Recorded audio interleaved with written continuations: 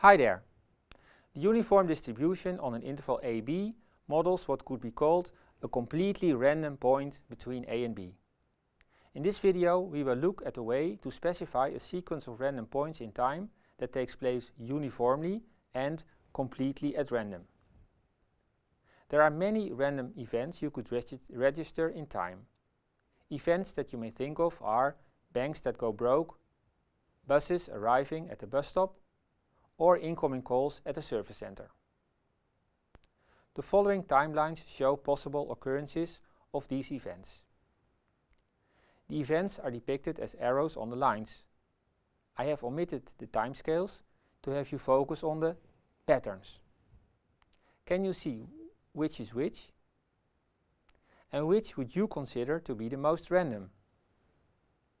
Here are three more realizations of the same types of processes. The pattern that I think is present in the third timeline is that there seems to be clustering. Immediately after an event occurs, the probability of a next event increases. In the second timeline, apart from some noise, there seems to be a regular pattern. For example, there may be 3 bus lines, each with a frequency of 1 per hour and with some 15 minutes between them according to the schedule. Of course, buses never arrive exactly on time. Do you agree that the first timeline corresponds the best to completely random? In order to get some feeling for what is meant by uniform and completely random process, let's consider the following procedure. We split up the time interval 0-10 in 1,000 small intervals of length 0.01, and for each such interval we define a Bernoulli distributed random variable with success probability p equals 0.02. So we need 1,000 of these variables, which we take independent. We let the computer do the work. In class you will learn how to simulate such Bernoulli random variables. The start of this sequence of zeros and ones could look like this. We say there is a random point in the ith subinterval if the corresponding Bernoulli variable xi gets the value 1. In our example, the fourth Bernoulli variable equals 1, and we indicate the corresponding random point by an arrow at the center of the fourth time interval. We do the same along the whole sequence of 1,000 values. We zoom out and get a view of the time interval 0-10 with all the random points thus generated. This gives the realization of a random process on the interval 0-10 that is sort of completely random. Let us take a closer look at the process we have just created. We denote by MAB the function that counts the number of events, or arrows, between time A and time B. So M05 is the number of arrows in the interval 0-5. And this is in fact the sum of 500 independent Bernoulli variables, all with parameter 0.02. We know the distribution of such a sum. It is binomial with n equals 500 and p equals 0.02.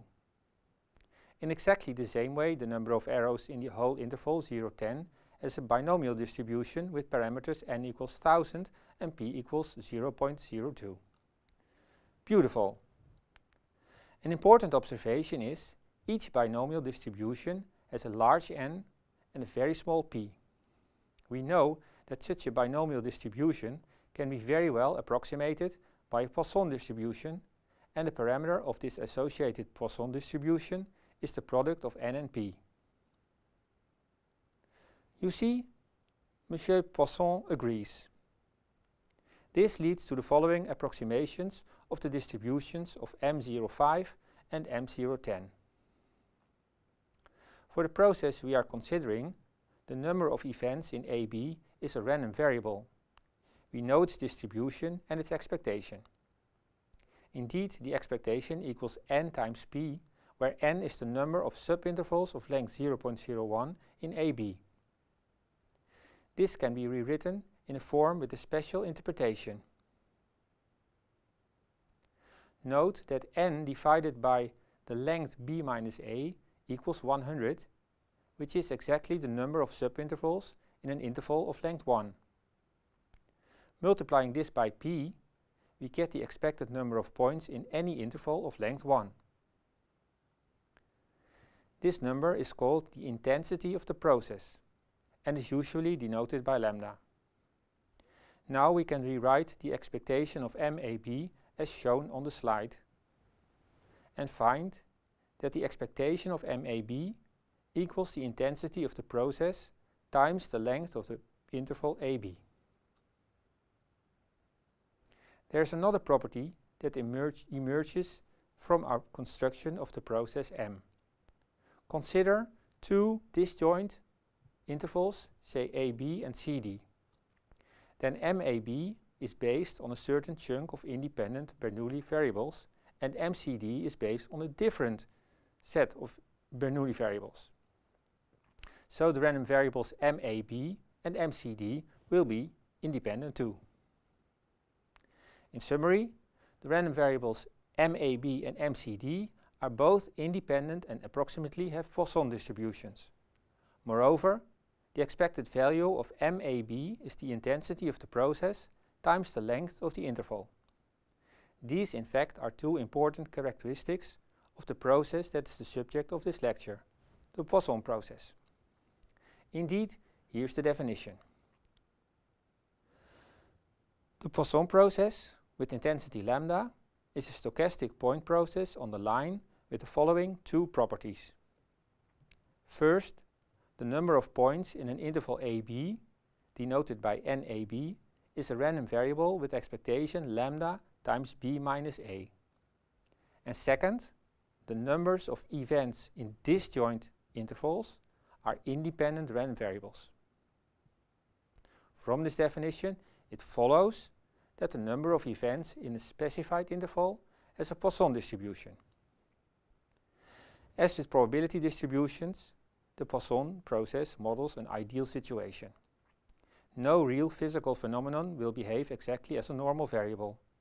Likewise, in reality, a Poisson process will only take place approximately. For the three processes in the example, the bankruptcies will take place dependent of each other, and the buses arrive according to some schedule. So for those two cases, the Poisson process will not be a good description. However, the incoming calls from many potential customers acting independently will behave more or less as a Poisson process. Well, I guess the intensity will be lower during the night, so let's say we only consider office hours. Another physical context where the Poisson process gives quite an accurate approximation is the ticks a Geiger counter gives off in the vicinity of some radioactive source. I conclude with an exercise. Suppose clients arrive at the shop according to a Poisson process with an intensity of 3 clients per 10 minutes. What is then the probability that exactly 4 clients arrive in a period of 50 minutes? Hooray for your stamina to stay with me till the end. Goodbye.